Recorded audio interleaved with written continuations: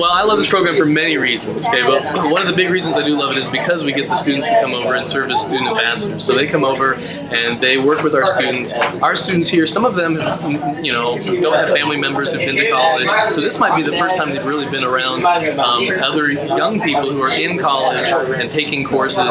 For them just to be exposed to somebody who's, you know, in a biology class at SEF or USF and get a chance to talk to them, listen to them, share their experiences, share the, you know, wonderful things going on at SEF and the biotech program over there. It's just a great opportunity for my students. So as a high school teacher, I would have a really hard time putting together the resources to kind of conduct a real biotechnology lab. You know, it's just really challenging given our current climate. It's never going to happen, really. So the State College of Florida can come over, and they've got these awesome labs that they can bring and do with our students, and all the materials are taken care of. So for me, I can really expose my students to real labs that they're doing in any biotech, you know, laboratory around the world, and they're doing those and learning those same techniques. So it's a really huge boost. I think it's important to give back to the community, especially my alma mater, high school, and I really think it's really cool introducing younger children to more advanced scientific techniques earlier on.